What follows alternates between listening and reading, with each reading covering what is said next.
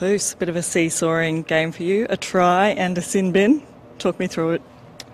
Yeah, it's one of them games. We're going pretty good in the first half.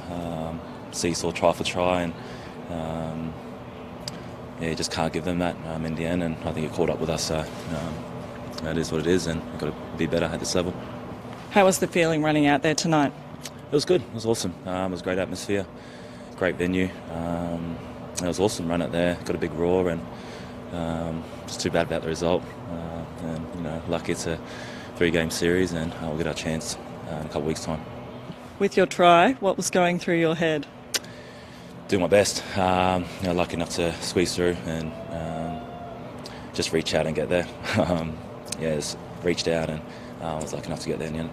Solid first half from the team. Were there any standout performers for you? Yeah, I like Lindsay Collins. I thought he was really good for us in the middle. Really led our energy, and just too bad we couldn't follow him in that aspect. And we'll have a look at our game and see where we can improve. Key takeaways for you? Just the little things, I think.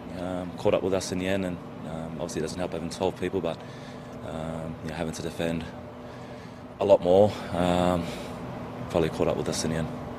Do you have a message for Queenslanders heading into the decider at Suncorp Stadium? Yeah, stay behind us, keep our spirits up high, and we'll do our best to come home strong. Got a team that can do it? Queensland, come on, let's go. Thank you.